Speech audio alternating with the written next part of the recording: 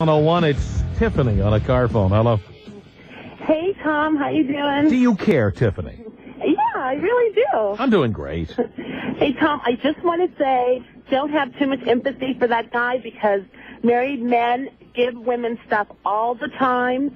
And I'm currently dating a married guy, and I've been dating him for a year, and he buys me stuff all the time. Would you keep dating him if he stopped buying you stuff?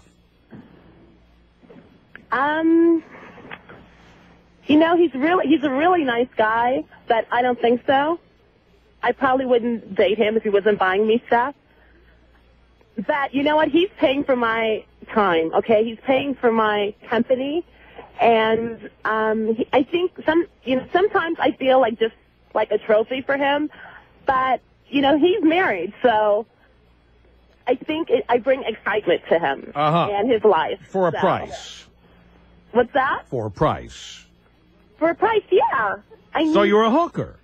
No, I'm not a hooker. What's the difference between you and a hooker? The difference? I don't put out. Oh, you don't put out. Put out. At least, you know what? I'll say this. At least a hooker gives you what you paid for.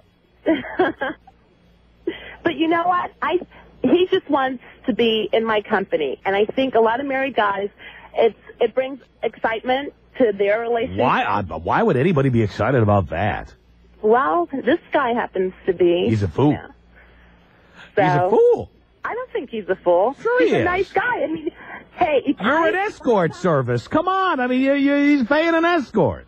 Listen, if I found a hot guy that I liked hanging out with all the time, and he didn't have as much money as I did, and I wanted to go out and do things with him, I would pay. Oh, really? Yeah. But mostly he pays you. Well, this guy, yeah. I've never paid for anything. Uh-huh. Yeah. Guys, you're fools if you're doing this kind of thing. Fools. Thank you, Tiffany. Thank you for the call. Tom Leykis. 1-800-5800-TOM. Tom Leykis. 1-800-5800-866. Tom, I want you.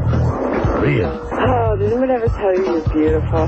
Yeah. You're lying to me. Oh, baby, that hurts. The Tom